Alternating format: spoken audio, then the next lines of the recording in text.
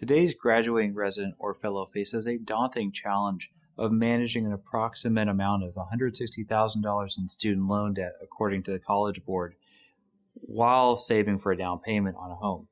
In today's lending world, a minimum 20% of the purchase price is often required. Physician loans are available with a 5% down payment, but in my experience, the rates are often higher. Recent graduates are often saddled with high-interest loans, typically in the high 6% range.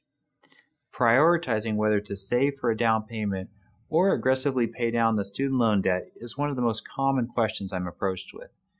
While common sense would dictate that you would want to retire high-interest loans first before saving for a house, most young physicians do not want to wait until their 50s to make a home purchase. A compromise is to make minimum student loan payments while saving for a down payment of up to 20%. Once the down payment is achieved, then the strategy switches to repaying student loans more aggressively.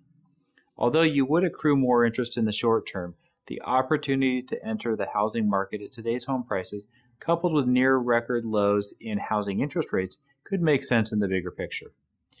Once you have moved into your new home, the after-tax cost of student loans is typically much higher than your mortgage due to most physicians not being able to deduct student loan interest due to income caps, which is currently $75,000 for a single filer and $150,000 if married filing jointly.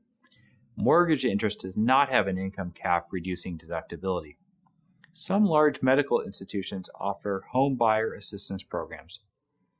Assistance with a down payment typically is 10% or $100,000, whichever is lower.